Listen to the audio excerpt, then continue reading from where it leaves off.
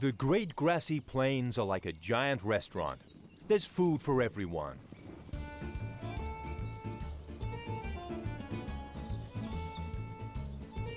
In fact, the most prolific herds of large mammals come here to feed. In the Great Plains, there's food everywhere you look, although the menu varies depending on the season and rainfall. Many of the animals that feed on grass are of rather considerable size: elephants, buffalo, bison, and hippopotamuses. This is the banquet hall of the giants. But such abundance, so many meals, and so much success don't mean this restaurant is open to the public. This is an exclusive restaurant.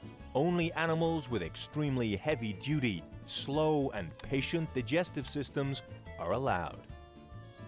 Many just don't have the stomach for grasses and grains, and taking advantage of this abundance of food is no easy task, as most animals are simply unable to digest the cellulose or chew through the hard grains found in wheat.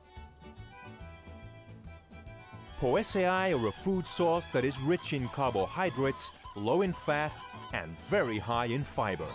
This is a favorite food for athletes, animals that do a lot of moving around or that travel great distances like cranes.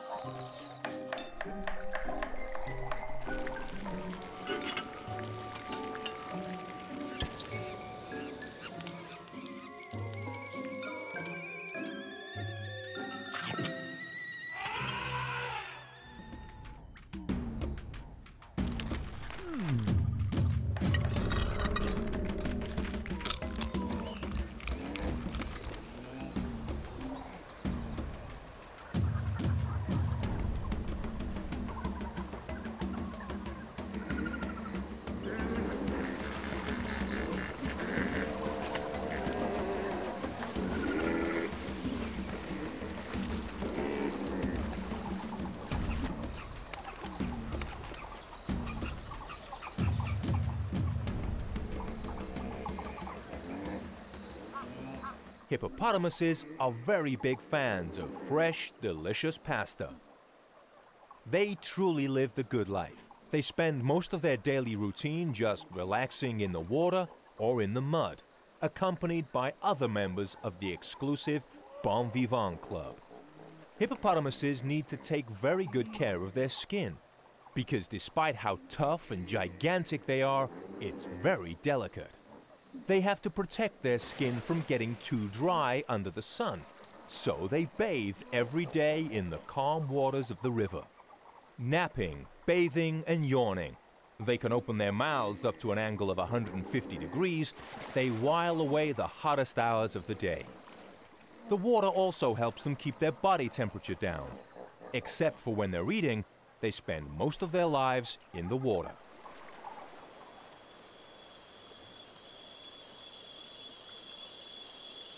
But eventually they feel the need to fill their giant stomachs, divided into 3 large chambers.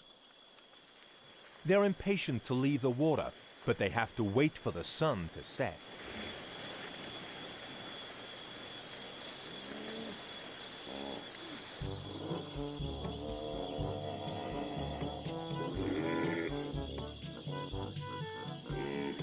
Hippopotamuses are nocturnal, and in the dead of night, they leave the river carrying 1,500 kilos of body weight.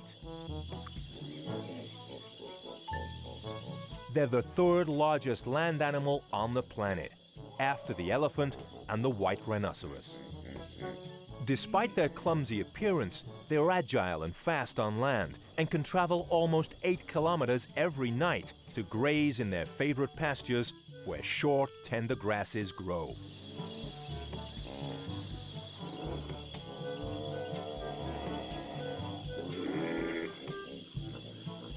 They won't pass up on other plants, but their preference is for grasses.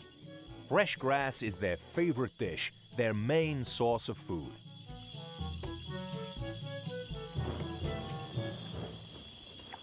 Each night they spend between 4 and 5 hours patiently grazing. They don't use their teeth to eat.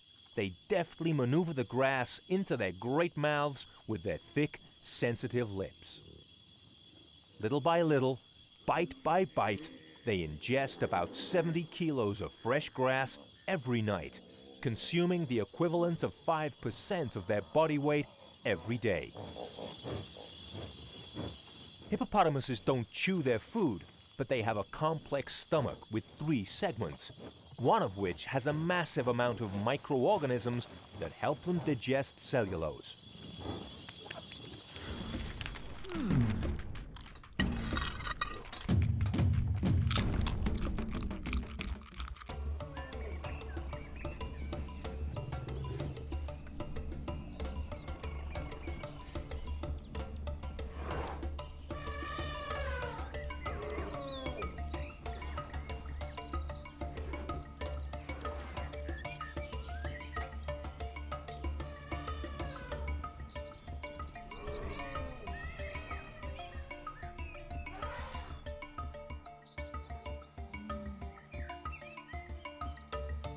The African elephant of the savanna is a record breaker. It's the largest land mammal, with an average weight of over 5 tons, although some individuals have weighed in at a tremendous 12 tons. It's frightening to think how much they eat every day.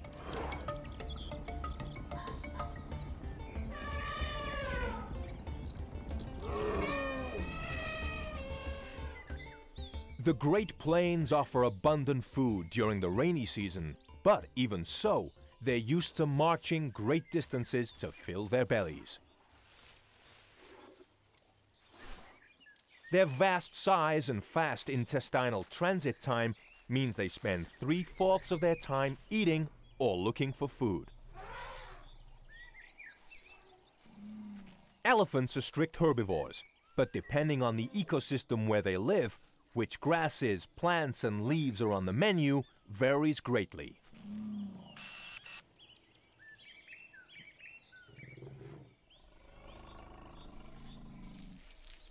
Whichever vegetables are on the menu, eating them requires special teeth and very strong jaw muscles to adequately crush and mash them.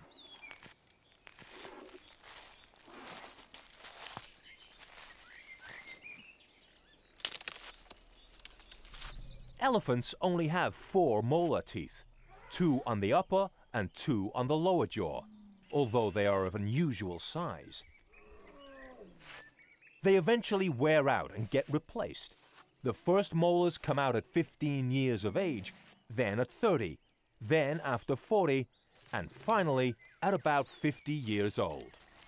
When the last molars wear out and the elephant runs out of replacement teeth, it can no longer chew food and starves.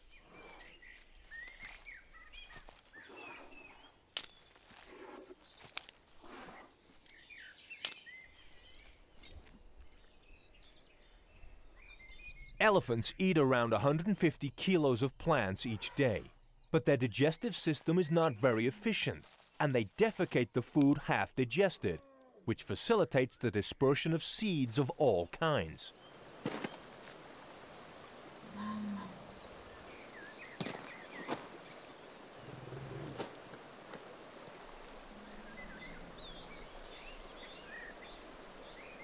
They're big eaters and big drinkers too.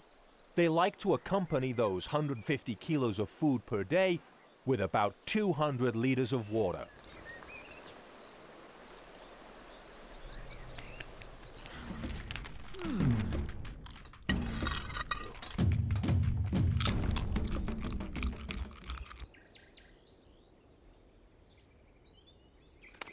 Not every creature living on the grassy savanna lives on vegetable fibers.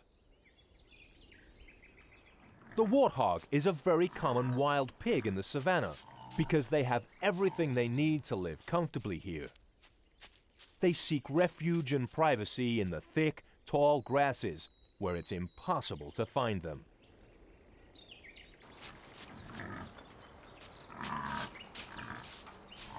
Up above the warthog's head, the weavers work hard on building a nest. There's more than one way to put these plants to use.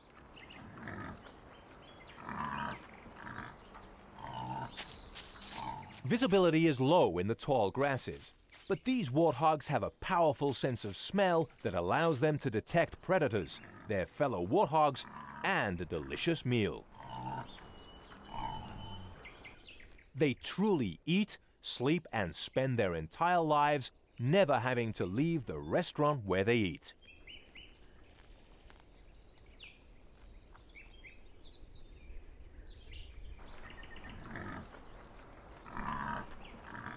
Wild pigs are usually omnivores, but the warthog's diet is almost exclusively herbivorous. This pig is a connoisseur of fine herbs.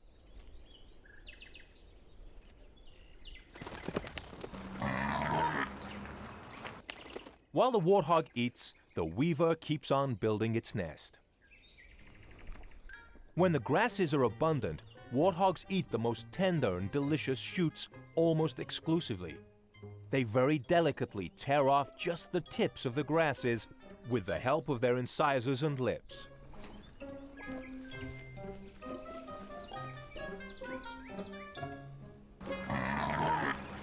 They spend hours grazing, meanwhile shooting furtive glances to spot any predators.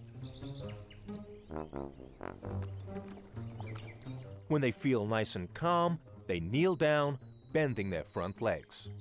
This may seem like an odd way to enjoy your meal, but warthogs feel very comfortable bending down towards the ground to pick out the most succulent plants.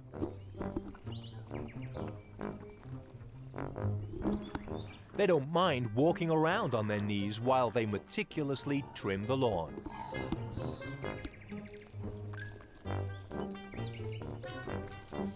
After a rainfall, with the savanna cool and well watered, grasses make up 95% of the warthog's diet.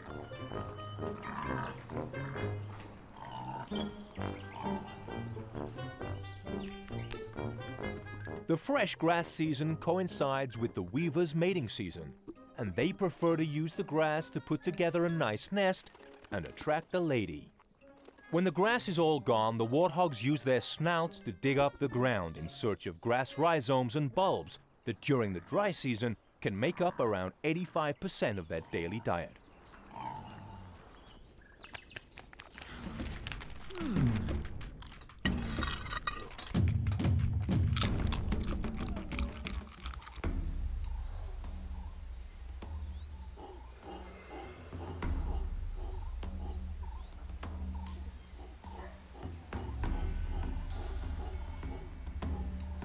Herbivorous mammals are referred to as primary consumers, that is, animals that feed on plants. They transform shoots of grass or leaves into flesh, into big, hungry bodies.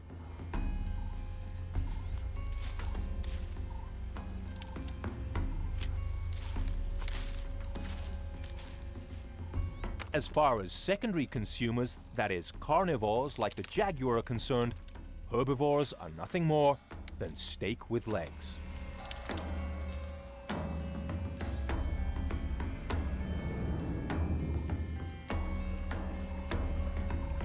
Fortunately, herbivorous animals are always alert.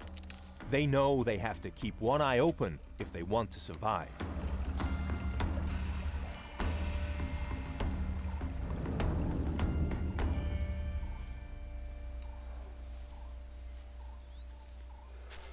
The mother deer leads her fawns into the highest grasses where they're impossible to see. The field has another advantage. It's full of food. White-tailed deer native to the Americas are gourmet connoisseurs. They only eat the most tender plants, leaves, fruits, and mushrooms.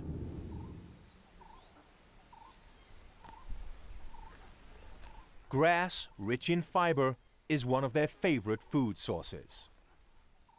Deer are ruminant mammals, like goats or cows, that are specialized in digesting the cellulose that makes up vegetable fiber.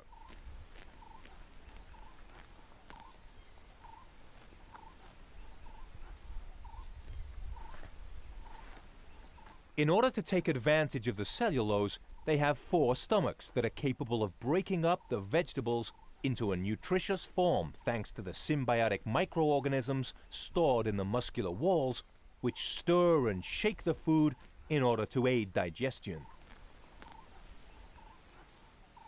Deer's digestion is a long and difficult process, as they have to spend a lot of time chewing their food to grind it until it's small enough to later pass through their complex system of stomachs and intestines.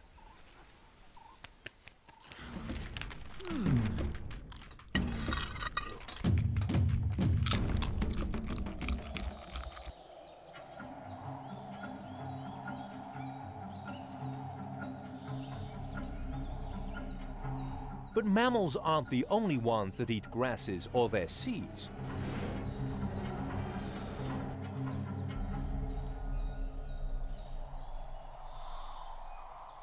Birds are big fans of pasture as well. It's certainly noteworthy that the largest birds on the planet also feed on the expansive and grassy plains. Bustards are regulars on the Great Plains, where grains are abundant. They're the heaviest flying birds on the planet, and the fuel that keeps them going is the seeds and shoots of the different grasses.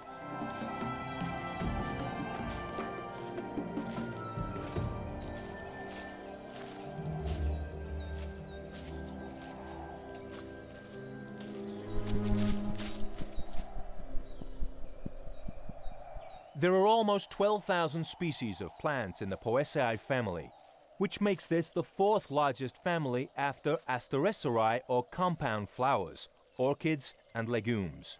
But in economic terms, it's one of the most important plants, as the human being's diet is largely made up of grains and cereals and their derivatives like pasta and bread.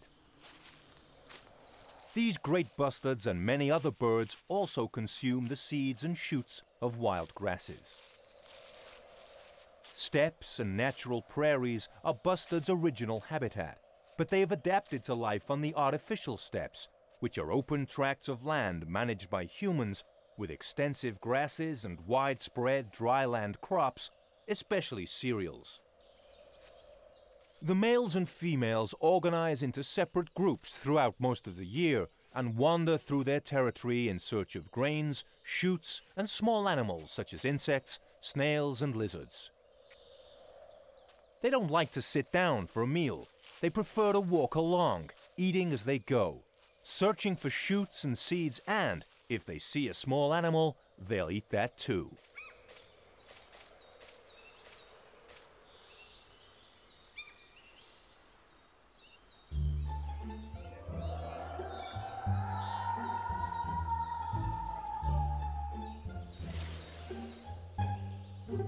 When mating season comes around in the spring, the males dress in their finest attire with tiger stripes and white mustaches and perform an exotic dance to attract females. The males compete for the females, showing off their fine feathers while they dance around emitting low-frequency sounds.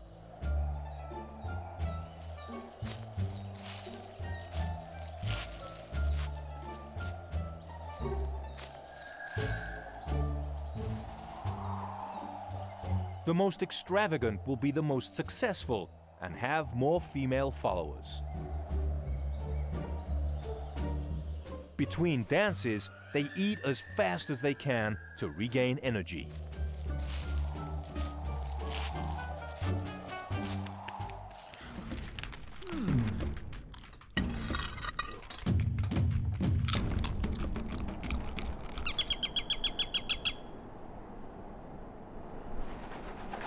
The Great Plains full of cereals seem to be lacking in inhabitants, but they're not.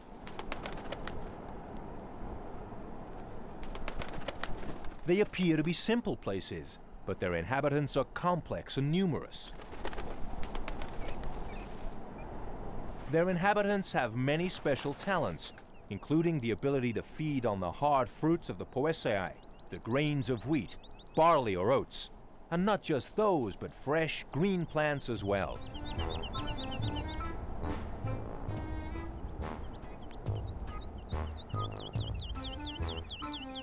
Among all small mammals, voles are the best adapted to grassy plains managed by humans for the purpose of extensive agriculture.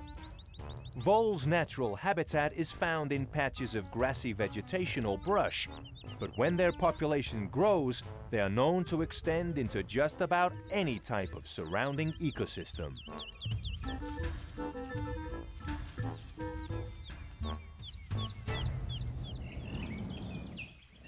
In natural conditions, their normal density is between 5 and 10 individuals per hectare. But at pest proportions, they can easily surpass 200 individuals.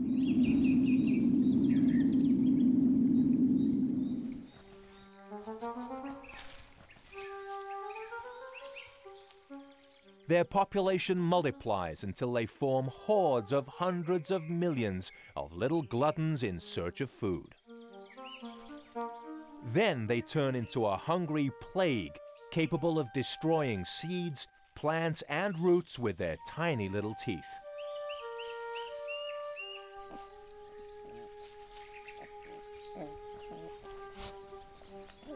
There's almost no kind of plant material these little rodents aren't capable of eating, and they adapt to whatever harvest is on the menu each season.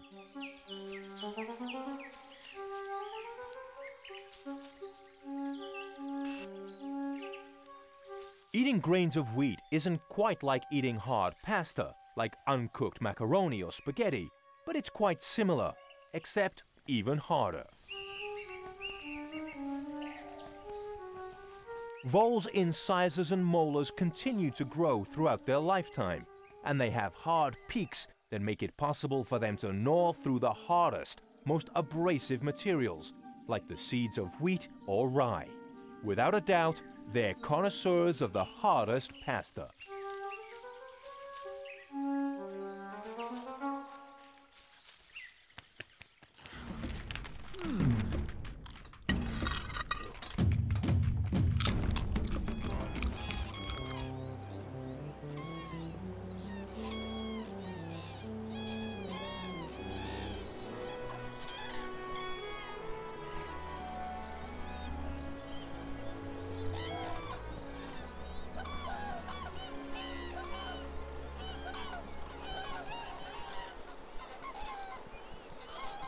Animal species that feed on seeds as a significant portion of their diet are known as granivores. They're also commonly referred to as seed predators.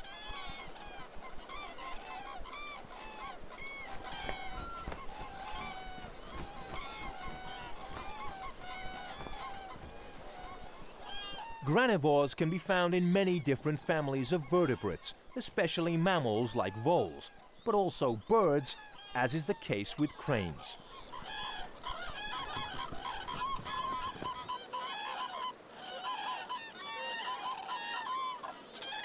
Common cranes consume grains in abundance during the winter, although their diet is completely omnivorous. In Europe and other parts of the world, over the last few centuries, they've grown used to feeding in cultivated fields, as their natural habitats have disappeared.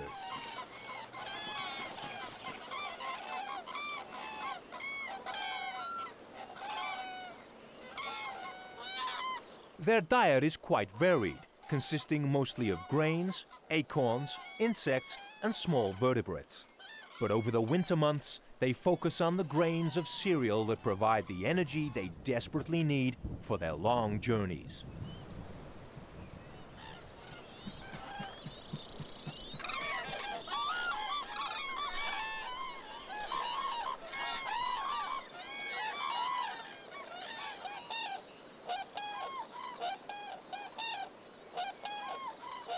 Grains of cereal, much like pasta, are capable of providing over 370 calories per 100 grams, as they are made up of almost 75% carbohydrates. That's why pasta is the most commonly used energy source among athletes. Cranes need to fly thousands of kilometers over the winter months, and they also like to use carbohydrates as a source of energy. It's like eating a nice bowl of macaroni, low fat, high fiber, and with plenty of calories to burn. The leftovers from the harvest become the main course for the cranes during the winter, as they patiently pick through the fields, gathering up each tasty grain of cereal they can find. Without a doubt, animals that eat pasta, like the cranes in the winter, are well fed and fully take advantage of an abundant source of very healthy food.